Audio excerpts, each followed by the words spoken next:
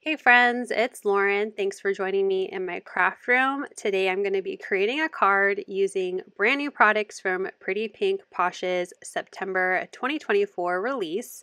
I'm going to be using the Fall Harvest stamp set and coordinating dies, the Layered Autumn Harvest stencil set.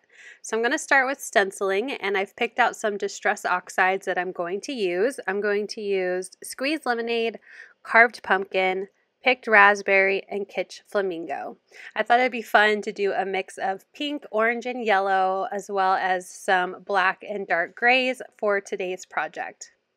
I'm going to be using my waffle flower grip mat, and I just have a piece of white cardstock that I know I can trim down, and I'm going to start with stencil A, which is the full image or full pattern of our pumpkins and gourds, and I'm going to use the lightest color pink to fill in all of these shapes. So I'm going to use that Kitsch Flamingo pink, and I have a blending brush that I have dedicated to Distress Oxides that I'm going to use to add this first layer of color.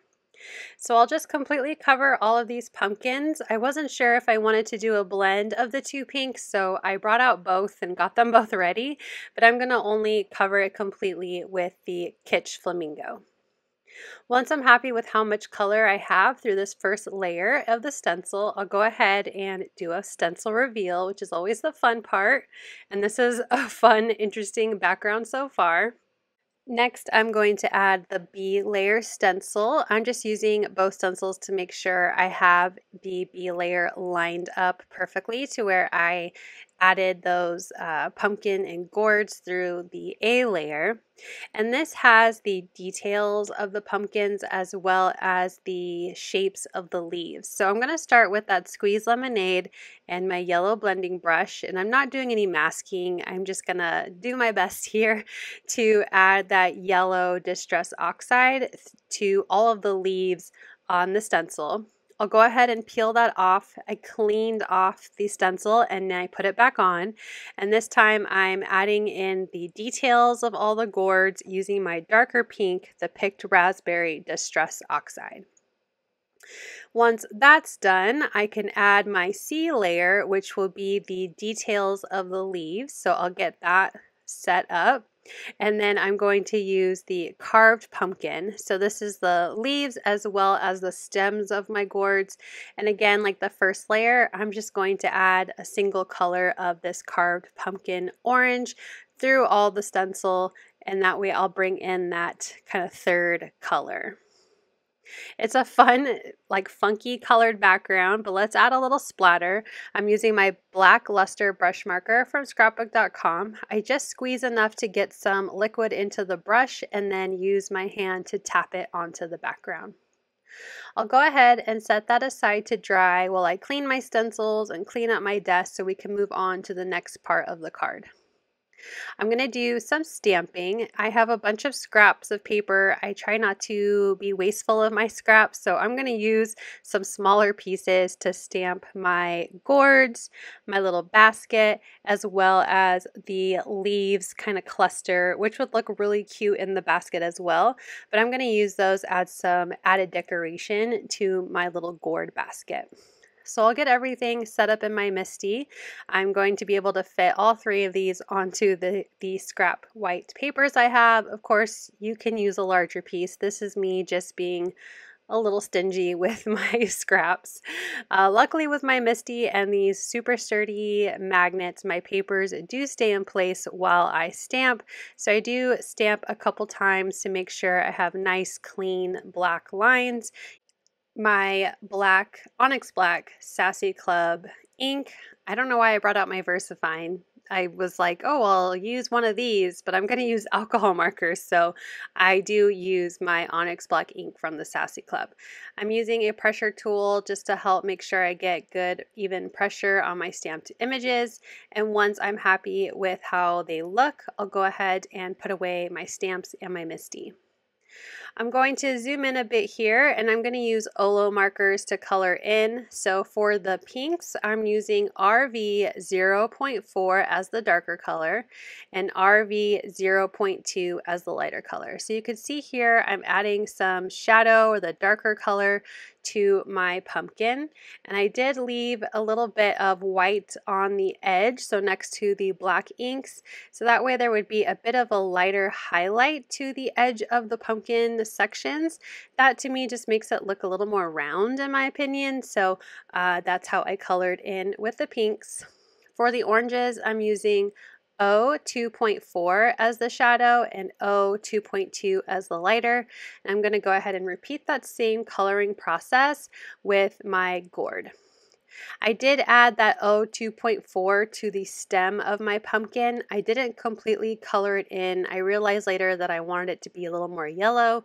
So I'm going to use Y.23 to color in the leaf and the stems of my two little gourds here. Once I'm done with the coloring, I'm bringing in back the darkest color to add a little stippling just to give it some interest. And of course my white gel pen to cover where I went outside the lines and to add some highlights to my images as well. I'll use that same color combination on my leaves and my acorn, but I'm going to show you a little bit more shadowing with my yellow. So Y2.3 is the darker yellow that I'm using, and Y2.2 is the lighter color. So I'll finish coloring in my leaves and my acorns with that same color combination, but for the basket I'm going to bring in more of the black, but in this case it's going to be dark gray because I don't really like coloring in black. To me, black is dark gray when I'm using alcohol markers. So the darkest tone is CG9. I am using cool grays, and then my mid-tone is CG7, and finally CJ5 for the lightest. These have a little bit more space, so I did use 3 shades. I'm going to use CG5 again to be the shadow of the basket part, not so much where the binding of the basket is. This is the actual basket pieces. So CG5 will be the darker tone, and then CG3, I'm going to just completely color it in. I want it to be a much lighter gray. So I have just a bit of shadow, and then I'm coloring in my basket. Once I'm all done coloring in those sections, I'll bring back again a darker color to add a little bit of stippling, some cute little dots. I don't know why, I just think it adds some fun to the images. So that is CG7. I did use CG9 to add a couple to the darker parts of the basket, but you can't really see them. Again, brought in my gel pen to add in some highlights. I like how the coloring turned out, so I'll go ahead and use my coordinating dies to cut the pieces out. And my background is also dry, so we can move on to card assembly. I'm going to use this second largest of my Wonky Stitch rectangle dies as the frame for what I am wanting to build on my card, but I wasn't sure if I wanted that to be on my pattern background with a black card base, but the more I was looking at it, the more I didn't like how small of a space I was using. So I thought, what if I die cut it with the largest one instead, and then I'll use black to create a frame or a panel for my card. So last minute switch, I went to the largest of all the Wonky Stitch rectangle dies, ran that through my die cutting machine. So I have this background piece that I'll attach later on to a card base. But then I was using the second largest frame, and I realized I don't want to cover up all of my stencil details either.